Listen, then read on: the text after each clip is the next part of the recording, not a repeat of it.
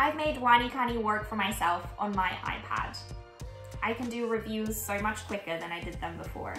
I can actually see what items are coming up in my next review and also see if that review is critical to me leveling up or not. There are just really loads of tiny different ways that I have made my WaniKani experience just that tiny bit better than it was before. And so I hope I can share how to do that today. A while ago, I found a video by Alivia's Japanese Nook. It's a great video that shows how you can install userscripts on a laptop to customize WaniKani. The only thing with that is I don't use WaniKani on my laptop at all. I use it on my iPad day in and day out. And because I don't understand anything about userscripts or any of that kind of stuff, I didn't really know how to translate that process from installing a userscript on your laptop to doing it on your iPad. So I went on to research, and it turns out there isn't a lot of noob-friendly instructions. But after a lot of failing and just trying it again, I eventually got there. Firstly, I think it's quite worth talking about what a userscript actually is. I'm not an expert, so I'm certainly not going to use the right words, I think. But for the purposes of this video and in the context of a WaniKani userscript, this is what I understand it to be. A userscript is basically a small piece of code that can run alongside the actual code that displays a website on your browser. And so all it really does is one little userscript can alter little bits of how the website looks and is displayed to you on your browser. That's all it really does. So in the context of WaniKani, every single userscript that you install or decide to try out is one aspect of how you can customize the website.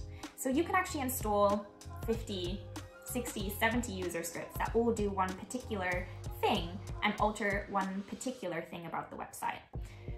So let's look at how to do that on your iPad. Step number one, there are two apps that you need for this. You need the Safari web browser, which I think is pre-installed on every iPad.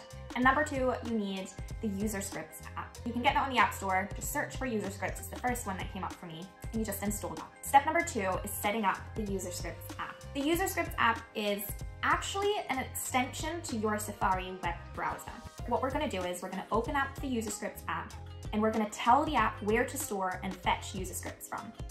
All I did was I created a new folder on my iCloud and basically told the app to store and use userscripts from this folder only. And from this point onwards, you don't really ever interact with the app directly. So really you can put it anywhere on your iPad. From this point onwards, it just is an extension to your browser. So let's make sure this extension is actually enabled on our browser.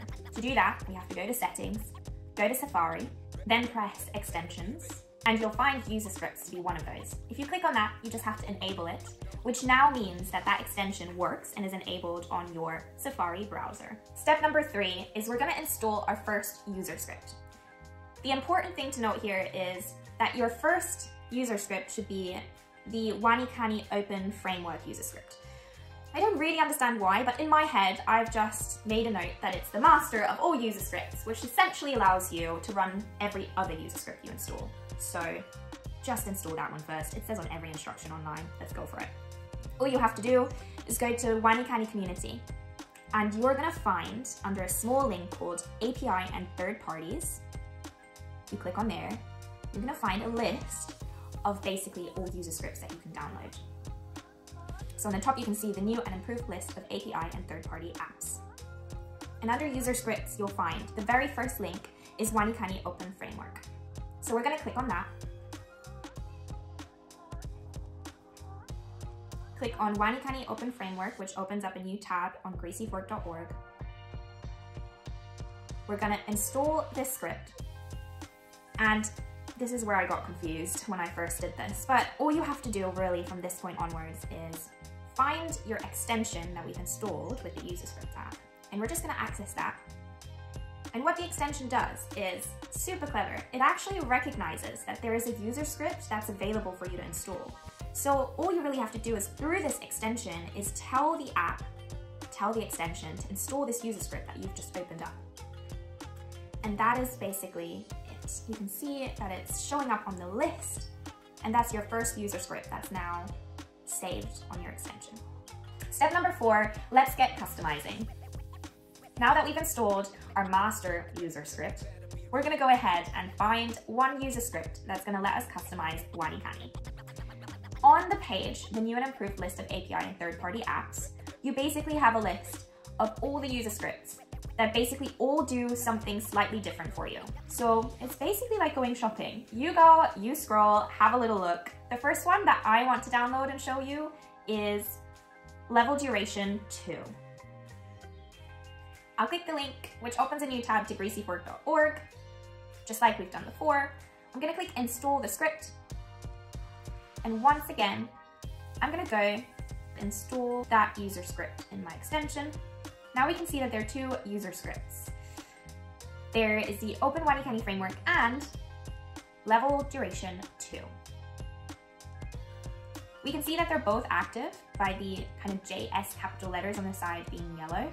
If you wanted to inactivate those user scripts, you just click on it in the extension and it will disable those and not run. Let's see if this made a change to our dashboard.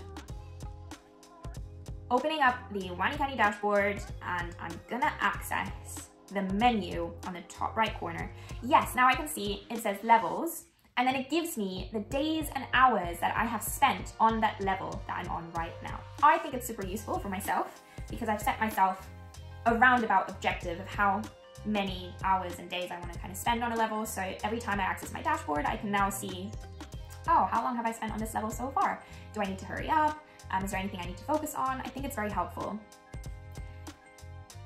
So we definitely saw that installing one user script called level duration 2 has altered how the dashboard looks for myself. And now imagine you have an entire shopping list of other user scripts that you can use to customize WaniKani.